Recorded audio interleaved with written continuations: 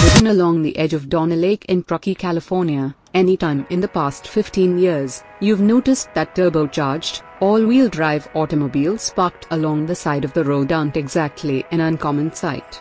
The Euer Saddle, marked as Donner Summit on I-80, sits at an elevation of 7,239 feet and the lake itself at 5,936.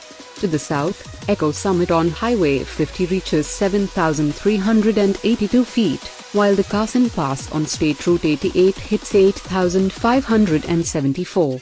Even Reno, just down the mountain, and the former home of Porsche's North American arm, lies at a 4,505-foot elevation, not a whole lot lower than Denver. Up there, forced induction is a must to maintain performance in the thin air.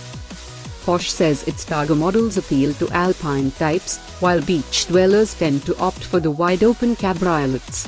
Despite its origin as an odd compromise in the 1960s, then tiny Porsche was worried that regulations in the United States could kill convertibles, the Targa saw great success in the 1970s and 1980s.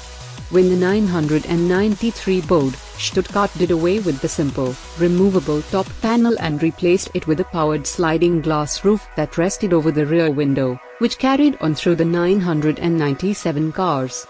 The 997s began the tradition of the AWD-only Targa.